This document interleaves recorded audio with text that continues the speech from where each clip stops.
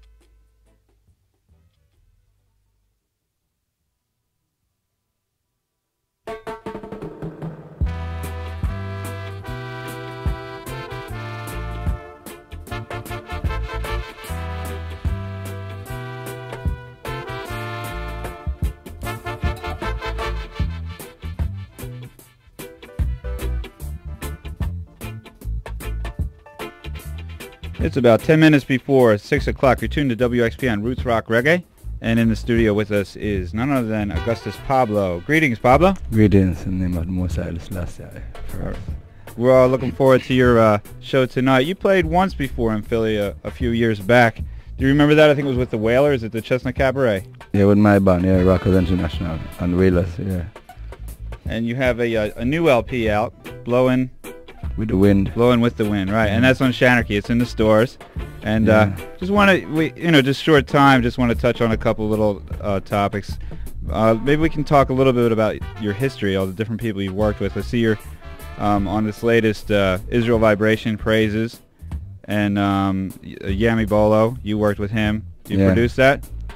Yeah, well, it's, between me and Junior Delgado, we produce them together, Now, do you travel around a lot, or you mostly work just in Jamaica, or you go to England, or?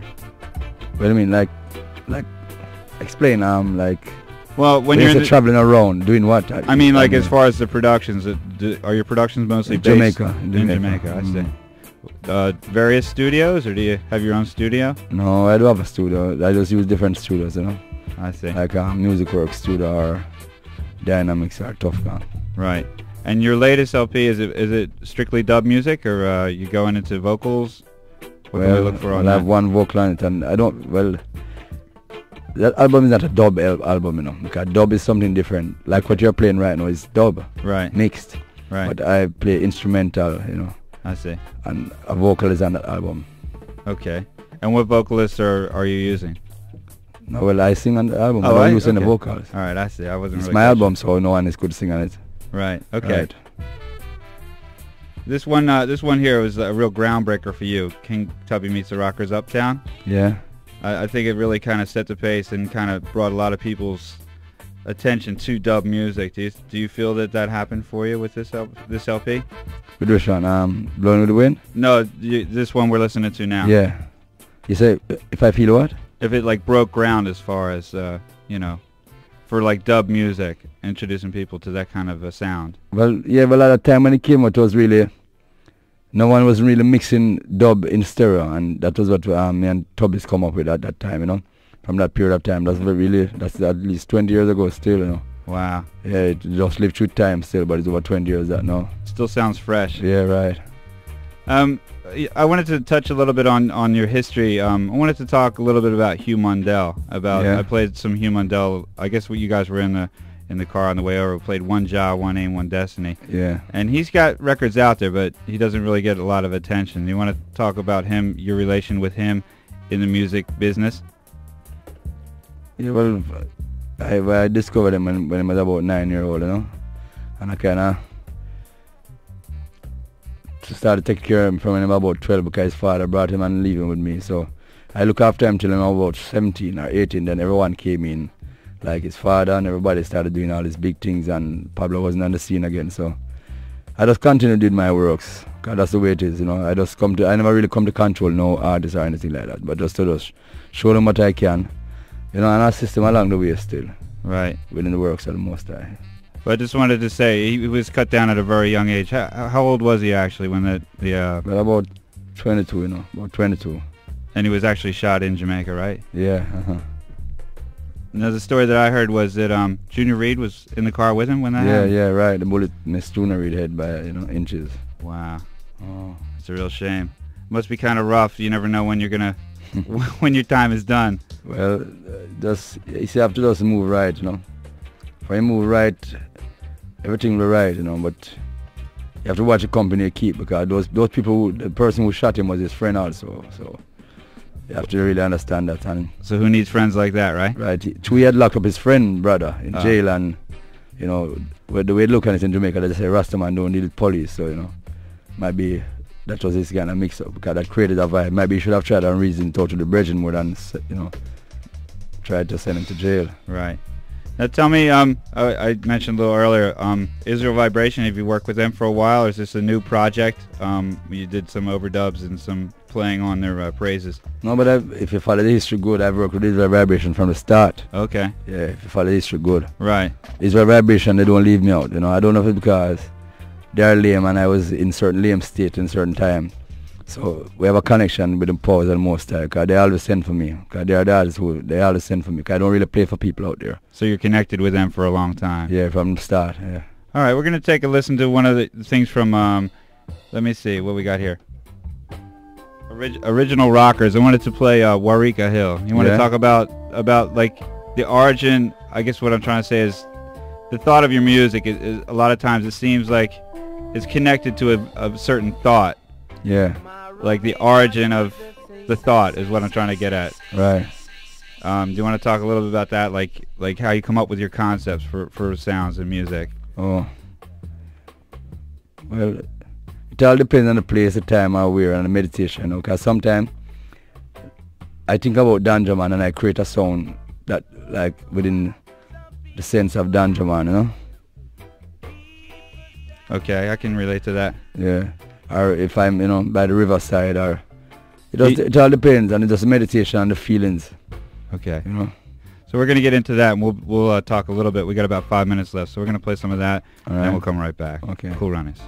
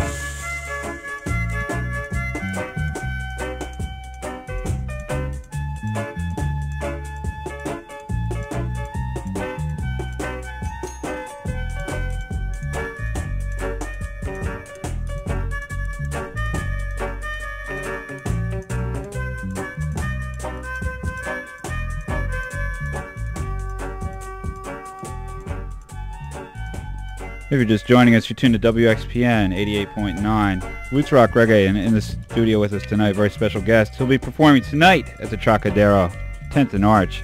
So he'll make it on down there. Augustus Pablo. And in the background, Warika Hill.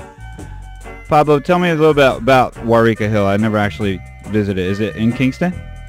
Yeah, well, yeah. It's the back part of Beverly Hills, but it's all those hills join up together, you know. But you have a certain section where a lot of the Rastas usually go up there and chant the drums, and you know, you have different kind of vibration up there, you know, different kind of people. There's like a Ground Nation area? Yeah, but a lot of different kind of people. Not Nyabingi alone. You know. You have a lot of gun people live up in that side too, you know. A lot of guns fire at night in those areas. So like you said a minute earlier, you just have to be careful and just live right. Yeah, because you see, them in the early days, I used to just name songs after the different eras and the different vibes, you know, of the people, you know. Right. Yeah. Well, what we got lined up now, we can talk a little bit over this, is Don D special on a a 12-inch that you did. So maybe we could talk about his special spot for you in reggae music, along, you know, where he fits in for you as a musician, as a man. Well, Dandy, you know, Dandy's the whole inspiration of the whole vibes with an instrumental. Although he had Tom McCook and all those different handmen, but Dandy was the vibes of all this, you know. And true, you know, over the years, I don't really see them really doing a special thing for Dandy, really. So, you see, when I can observe all the things that people don't do for people, and these are the things I kind of penetrate to push out back to the creation to make people kind of notice it, because I just name it after that vibe because it's a sound I hear at that time, you know. Although I didn't use my melody can blow it, but I had to put out something for Dandy, you know, in my own way. Right. Yeah. When you were coming up, you listened to a lot of the Scatolites and all that good music, like Tommy and yeah, all man, those I guys. listen to all of them, man. Jack Me Too, you know, all anything to do with instrumental. I have them all taped inside here. Right. Now, how was it that you came to choose melodica as your form of expression? Well, just that instrument I had to playing with, you know. I used to just play with it all the time. So, a person called Herman Chinlay, he saw me with the instrument one day when I was buying some records. Tried a sound called Rockers International. So I used to go to the record shop and buy records, and he saw me with the instrument. I really carried it to just make him see me with it, because I didn't really want somebody to carry me into the studio. And those days it was really hard to even go near the studio door. And Herman see me with the instrument, and he say, can you play that instrument? And I say, yeah, because I was looking for a new sound, because I'm tired of the organ sound and all this kind of sound. Kind of music, every time you use a certain number of thing, kind of get played out. Yeah, so they always love to hear about new sound. And that was a new sound, so we tried it and it worked, you know. First song I did was a song called Iggy Iggy, and East of the River Nile. I did it for Herman Chinlay first, years ago, even before the one that I put out. And you know, after that I went to Randy's and did Java, and this is Augustus Pablo album. Right. Yeah. All right. Well, we really look forward to seeing it tonight, and everybody come on down to the Trocadero. And the show lasts what, 2 hours? Well, something like that. No, not so. Well, about 1 hour and 45 minutes. But a nice set. Something like that. I'm sure it'll be a real nice set. Look forward. Now, how many people you got in your band? You got a large band this time, or? Well, just 7, you know, 7 of us. 7. Yeah. All right. Yeah, man. Give thanks for coming by. Yeah, give thanks to the Most High. All right. You're tuned to WXPN Roots Rock Reggae, and we're a little bit over our time. In just a minute, we'll turn over the controls to Bill Keith and the best in urban vocal harmony.